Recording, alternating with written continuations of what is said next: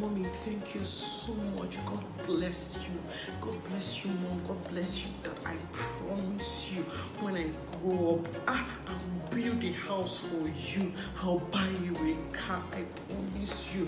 I'll make your life better. You see, my first salary back, I will give you everything for all the sacrifices you've made for me. I am grateful. God knows I'm grateful. Thank you. Thank you. Thank you, Mommy. Thank you, my parents. I love you. I love you. You've given your whole life for me to just thank you. Was that about to bore you? I'm sure most of us made all those promises as kids. A lot of people said that. I'm not the only one who said that. None of us did. But what I don't know is what's happening. Are we living up to our promises today? So guys, sit back. Let's talk about some of the promises we made as children and see how much we are actually pulling through with those promises right now.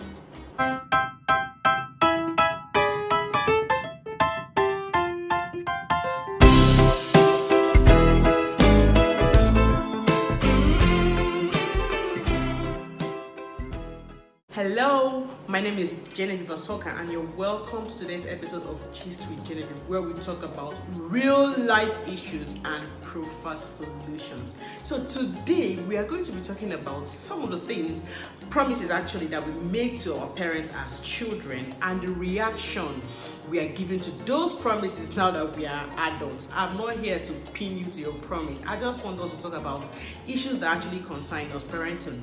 One day we all are going to be parents, and it's going to reverse, and our kids will also be in the position that we are right now, calling the shots and ranting about things. So let's talk about this issue. Whose responsibility is it to take care of our aging parents or our aged parents?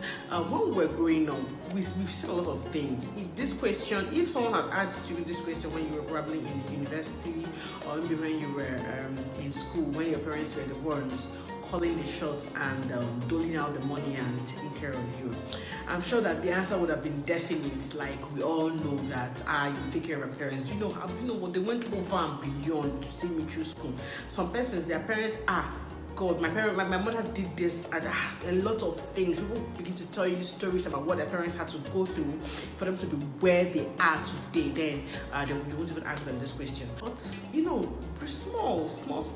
It's everywhere on the internet. See news flash, parents, stop bugging your children. They don't have a responsibility.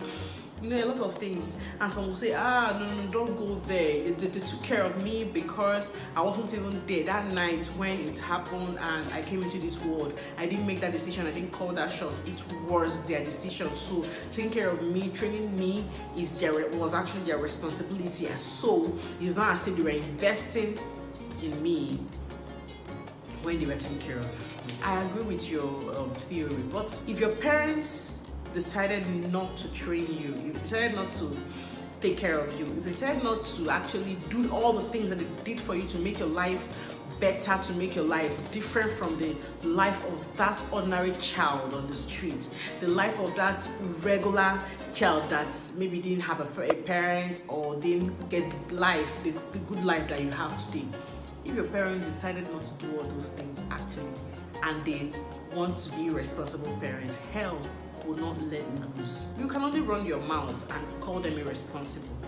You get? So we won't be having this conversation today. So if your parents actually took care of you, if they actually sacrificed to take care of you, then you are privileged. You're one of the privileged few. So what you should do is to be thankful to God and thankful to them as well. So if you have parents who took care of you and trained you, made all the sacrifices they made in this life for you to be who you are. Some persons are still in their father's house up to like 30 years, their parents. Some people 20s, even beyond 30s, you're still trying. Some people must have written jam for like 10 years. And finally they saw you through school and immediately you just hit your first breakthrough. Your talk will just change.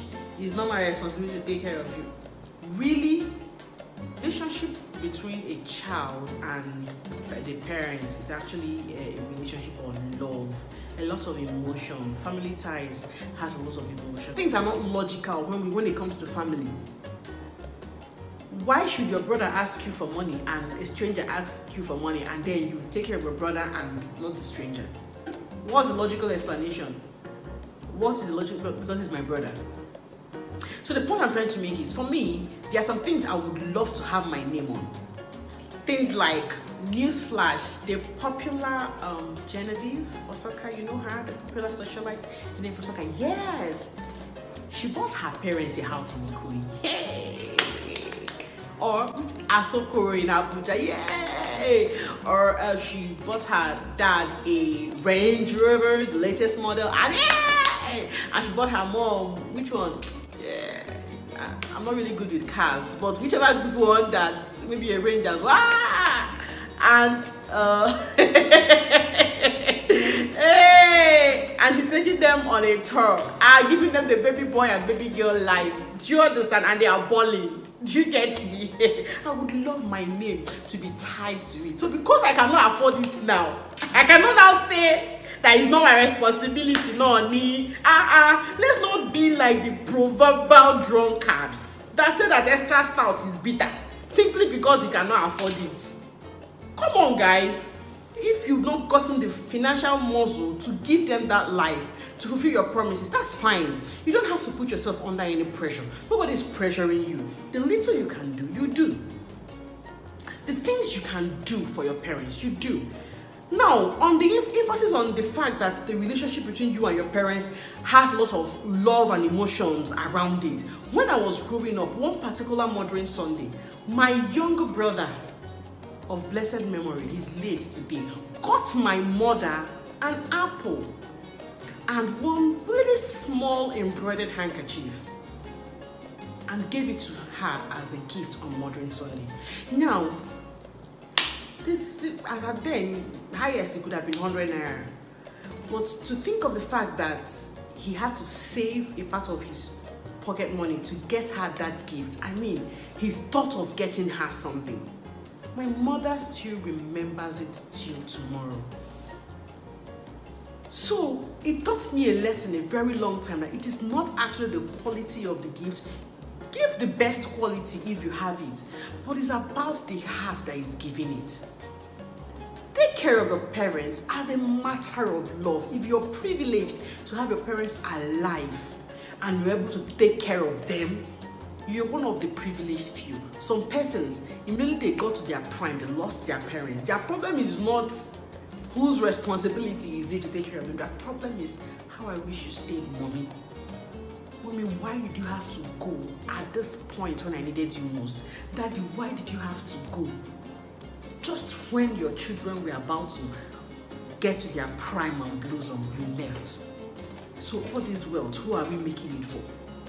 Most times we focus on things that are not really what matters and then leave out what matters. Now, there is a particular set of parents that once they see their children have made genuine money, they will make sure they sap them off everything. Even though some of those parents knows that they are even more buoyant than their children. Or most times they might not be. Those are not the parents I'm talking about. Know your limits, but do what you have to do. Even the Bible says you should honor your parents. It is about the only commandment with the promise that it may be well with you. Why do we have to always fight about everything? This Oyibo self that we are copying. Do you know that Oyibo people take care of their parents? They are the top notch in taking. Go to. Just travel abroad and see them, their parents in homes, in all these nursing homes. They pay those bills. Who do you think pays the bills? The kids, the family members. Some of them might be wealthy enough to have maybe insurance to cover them at old age or something, but the kids actually take care of their parents. So let's stop putting Oyibo whenever we Africans want to be responsible. Take care of your parents as a matter of love. Because tomorrow you will not be the one running your mouth. Your child will be the one running mouth. And imagine hearing your child say things like, I'm not taking care of this person. It's not my responsibility to take care of my parents. That child that you're paying Obobo school fees for today will say that. Oh my God. So caring for your parents is probably not your responsibility, you can argue that. Not your obligation, you can argue that. But do it anyway out of love and because the Bible said you should do so. Okay guys, I hope I'm talking to somebody here today. Alright guys, we've come to the end of today's episode of Gist to Genevieve. I mean this episode is actually a bit emotional for me. I don't know why, but guys, let's be good to our parents. Let's just be good. If you don't have any reason why you should be good to them, just be good to them because you're their parents. Honor them because they are your parents. Okay guys? So we've come to the end of this episode. If you have not subscribed to my YouTube channel, you better subscribe to my YouTube channel and come and get yourself filled up with the right information here. Okay guys? So see you next week. Bye.